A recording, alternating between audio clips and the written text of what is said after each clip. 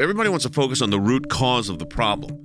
The root cause of the problem is what's happening on the border. The impact of that problem is felt in the rest of the country. Do you have any plans to visit the border? At some point, we are going to the border. We've been to the border. You haven't been to the border.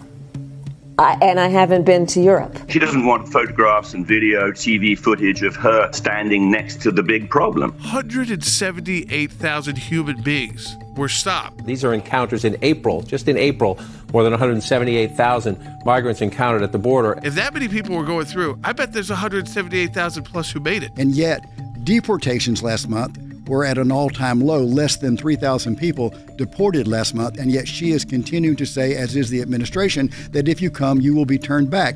In fact, reality is they're not being turned back by and large. To folks in this region who are thinking about making that dangerous trek to the United States-Mexico border, do not come. You could cut and paste some of those words from language I would have used or President Trump would have used, but the difference is not words, it was actions that we took.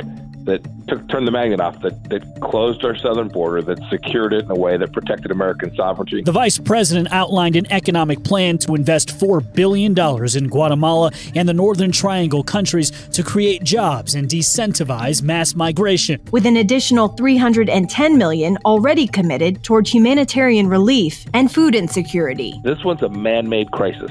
This is policy-driven. The administration could stop this surge at the border in a heartbeat by simply reverting to the policies that were in place on January 20th of this year. The data supports it, and I think Americans are going to demand it. The fact of the matter is, until you go down there and actually see what's going on and correct it, it's not going to change. Senator Joe Manchin facing massive backlash after breaking from his own party in an editorial and then with his multiple appearances over the sweeping election overhaul bill. I think it's the wrong piece of legislation to bring our country together and unite our country, and I'm not supporting that because I think it would divide us further. His vote would be important if he also was voting to override the filibuster, because that's what it would take to get to the next step of actually passing this federal takeover of our voting systems. In a Sunday op-ed in the West Virginia Gazette-Mail, Senator Manchin writes, quote, "I believe that partisan voting legislation will destroy the already weakening binds of our democracy, and for that reason, I will vote against the For the People Act. Furthermore, I will not vote to weaken or eliminate the filibuster." Joe Manchin says he doesn't like S1 because of these provisions that are in it, but he does like the John Lewis Voting Rights Act. The Voting Rights Bill is intact. The law extends well into the future.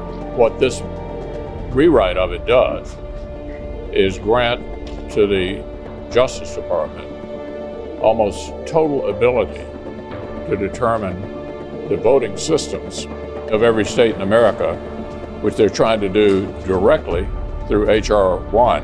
So you're going to end up with the bill in the United States Senate that is named the John Lewis Voting Rights Act, but the substance is mainly going to be the S1 bill, and it's going to be specifically on the voting provisions. He opposes this as it stands, but he's not against the provisions we're talking about. And he's put forward what he would support, which, again, as Stan said, could be a very quick name change and maybe a couple small provisional changes. So we've got to watch this very carefully, folks. It's not done yet.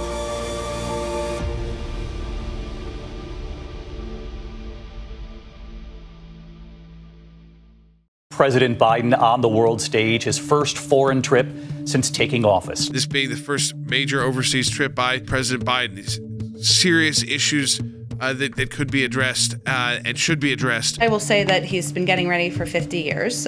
He has been on the world stage. He's known a number of these leaders for decades. These countries are taking the measure of a new president. They're now getting to see him as America's commander-in-chief and the individual that can deliver American greatness to support them. And so they're trying to figure out precisely what he's thinking. North Korea greeted the new administration in March by firing missiles into the Sea of Japan. That same month, China mocked and humiliated the U.S. delegation at a summit held on U.S. soil. I really feel like the looming threats of Iran and China, and even Hamas maybe, loom over this whole trip. The White House has reopened talks with Tehran over the Iran nuclear deal, which some experts say will increase the chances of a future war between Iran and Israel. and it resumed hundreds of millions of dollars in U.S. aid to the Palestinians. The president says that one of the main purposes of the trip is to express solidarity with allies, but I just don't know how you can do that when you're pursuing a renewed deal with Iran, given the current posture in China, and then even the emboldening of Hamas. How does he pull that off? How does he convince allies that they are indeed the focus, given the posture he has in other places of the world? There's been no area where they have messed it up worse than in foreign policy. In just 5 months, it has been a litany of foreign policy disasters, one after the other after the other. Other Europeans understand that Iranian assassination campaigns, Iranian terror, the attacks on Israel from Hamas funded by Iran, that those are things that are bad for them. And so you'll see a split even inside of Europe and how they respond to President Biden's posture with respect to both Iran and to China. Congresswoman Ilhan Omar back in the news again because of what she said. Congresswoman Ilhan Omar backpedaling after comparing the U.S. and Israel to terrorist organizations. Tweeting, "We have seen unthinkable atrocities committed by the U.S., Hamas, Israel, Afghanistan, and the Taliban."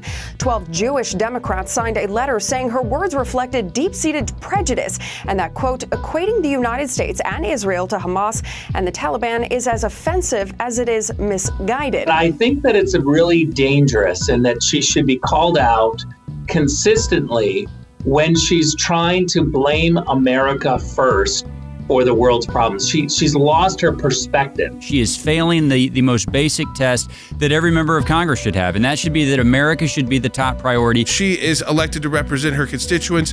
She can do that. That does not give her the right, though, to just sit on the Foreign Affairs Committee.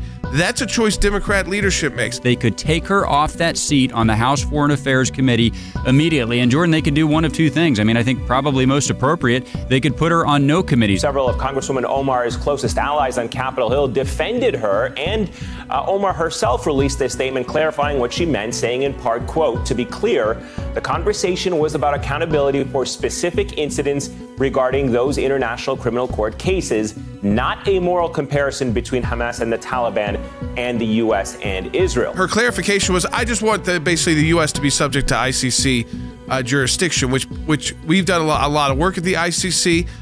You don't want anyone to be subject to ICC jurisdiction. If Nancy Pelosi is serious that she shouldn't be drawing these moral equivalencies, don't put her on the committee that provides oversight over that issue. Her group, that squad, whatever you want to call that, they know it's much more important that she's on that committee than just a member of Congress.